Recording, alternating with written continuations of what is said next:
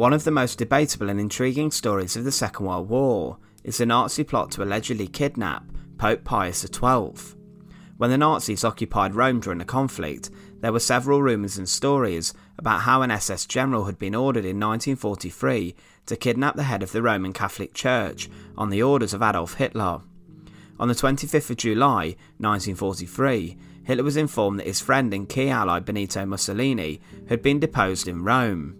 Since the British, US and Canadian troops had landed in Sicily a few weeks earlier, Italy had been volatile and the leadership had been teetering on the brink of collapse.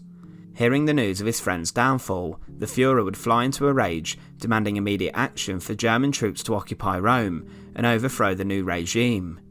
In this intense rage, he would demand allegedly the kidnap of the Pope. Remember, if you do enjoy our videos and find them interesting, please make sure to subscribe. Hitler during this rage would denounce the new Italian Prime Minister, who was a popular general, and described him as the grimmest enemy. He would also direct some hatred towards the hands of the Vatican, and would spout some hatred about the Pope. He allegedly stated, "Do you think the Vatican impresses me? I couldn't care less. We'll clear out that gang of swines." During this tirade, he threatened then to kidnap the Pope, to teach the Italians a lesson that they would never forget, and force them to regret their deposition of Mussolini. Determined to take this severe action, it took a combined effort from the senior Nazi officials, such as Rommel, Goebbels, Ribbentrop and Goering, to prevent Hitler from taking the steps to kidnap Pope Pius XII, that would have an incredibly negative international repercussion. But Hitler would vow to settle things and get back at the Vatican. Both the Pope and the Führer had run-ins before and detested each other, but Hitler would now switch his attention towards liberating and restoring power to his great friend Mussolini. In Germany, however, officials remained incredibly worried that Hitler would order the kidnap mission. Admiral Wilhelm Canaris, the head of the German military intelligence service, the Abwehr, was so alarmed by the threats against the papacy that he called for a secret emergency meeting on the 29th of July 1943.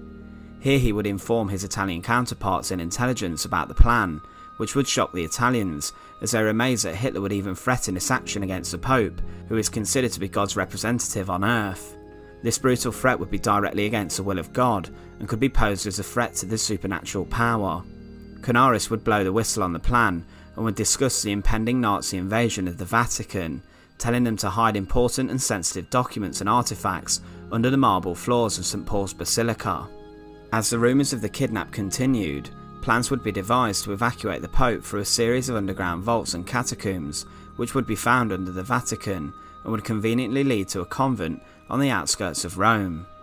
The Pope would then be taken to a village north, would board a fishing boat, and would travel to Milan before crossing into Switzerland. This plan shows you the true fear that the Italians had, and how seriously the Italian intelligence service took the threat. Some consider Hitler's plot to kidnap the Pope as merely an extremely angry man going off on one and spouting some threats, but there was method in this. In July 1943, the invasion of Sicily was successful, and with the British Secret Service mission of Operation Mincemeat, Hitler had been tricked into thinking that the real Allied invasion was to occur in Sardinia and Greece rather than Sicily. At this time, Hitler was also coming towards a huge defeat on the scale of Stalingrad, as the Italian forces were unable and unwilling to fight for their country. The pact between the Germans and Italians was starting to disintegrate and come to a fractious end.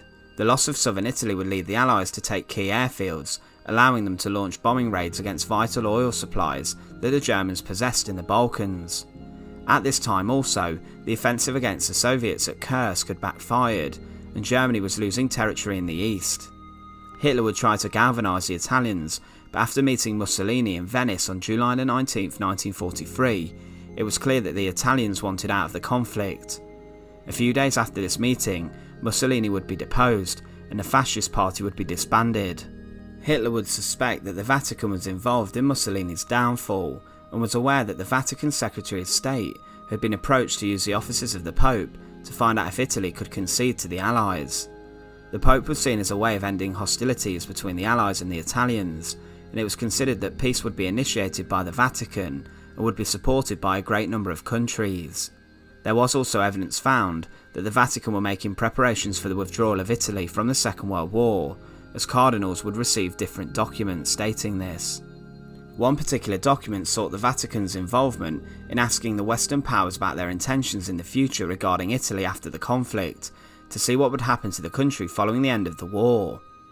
Hitler began to become alarmed that the Vatican would be used as a way of detaching Italy from the Reich, to give blessing to the new government, and also to bless the Italians' decision to sign an armistice with the Allies. This would later happen in September 1943, and the Nazis would retaliate by seizing central and northern Italy, installing Mussolini, who had been liberated from captivity, in a daring raid back into power. Quickly, however, Mussolini would be assassinated though, with his body being shamed in public, being hung in a market. It was time for Hitler to settle the score against the Holy See. Allegedly, Hitler invited Karl Wolff, an SS commander in charge of security in Italy, to discuss the occupation of the Vatican and the transfer of Pope Pius XII to Liechtenstein. Wolff would allegedly state that the Führer would say, "Now I have a special mission for you, with significance for the whole world, and it is a personal matter between you and me. You are never to speak of it with anyone without my permission, with the exception of Himmler, who is aware of everything. I want you and your troops, while there is still a strong reaction, to occupy as soon as possible the Vatican and Vatican City, secure the archives and the art treasure, and transfer the Pope for their protection so they cannot fall into the hands of the Allies. How quickly can you prepare this operation?"